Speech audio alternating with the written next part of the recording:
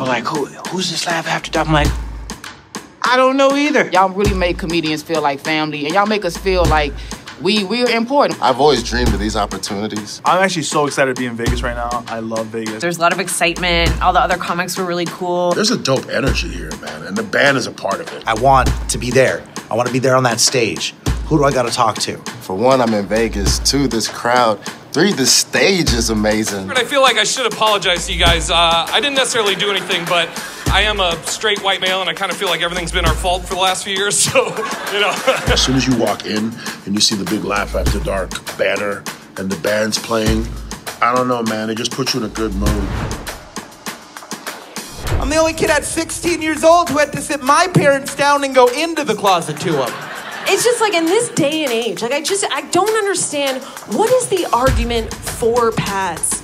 Like you're just like, I want to sit in it. When you get the laughter like that, you like little prickles all over your skin. You want to just rip your shirt open like Michael Jackson. I'm not trying to get in no fight. I got extensions in my hair. Like, is that yours, Afro Kinky 1B? Is that... This is really big for me, and I think it's going to take me to the next level. For me, this is like a huge night, so I'm treating it like it's the Super Bowl, you know? I'm feeling real good inside. Something is jittering inside, so I'm happy. I can't wait. It's been a long time coming, y'all, but we're finally here. Welcome to Laugh After Dark, live in Las Vegas. Let's go.